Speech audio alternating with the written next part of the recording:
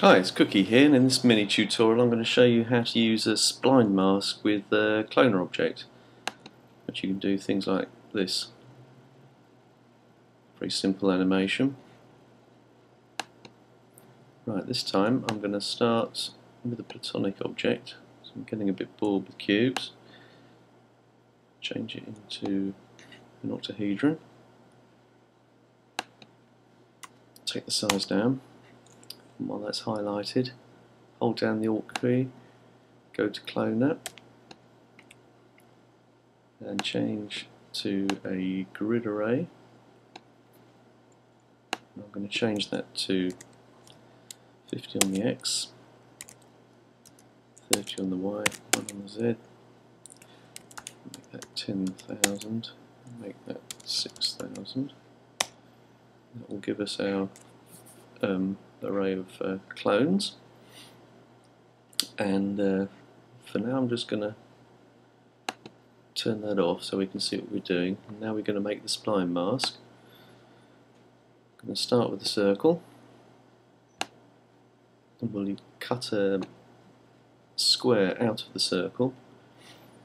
So we'll take that, I'm going to rotate it and move it on the X. A bit more than that. That'll do nicely. And now we're going to grab the spline mask, which is under the modelling objects. There it is. And put the two splines into the spline mask. And you can see it's made a union of them, so it comes out as one spline, which is quite nice. But it works exactly the same as a normal bool object. So you've got all the options here in the mode, and what we want to do is to subtract B subtract A, B being the circle and obviously A being the square, which will give us our sort of Pac-Man shape thing. Now we need to put that into an extrude nerve, so again hold down Alt and release, and there you go. I'm going to make that quite a bit larger, Z, and I'm going to move it forward on the Z axis by half of its width, so that when we turn the cloner back on it's going straight through the middle of it. Close those up. Now with the extrude NURBS highlighted, if we go up and again to the modelling objects, hold down the Alt key, choose a bool, then we can just drop the cloner on there, and we've got the same controls as we had with the spline mask, but obviously this is with the bool object.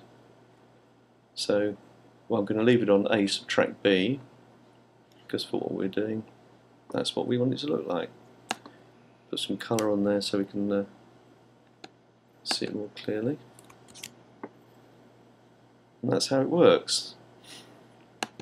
Now the advantage of using the spline mask is that rather than just creating a spline to the shape you want, is obviously both of these elements remain editable, so that you can slide one of your splines around or animate it, which is what I did on that little clip I showed you earlier. I just animated the size of the square, put a fillet on it as well, because obviously these remain live objects, so you can change any of the settings that you want and animate them, and that's how you do it.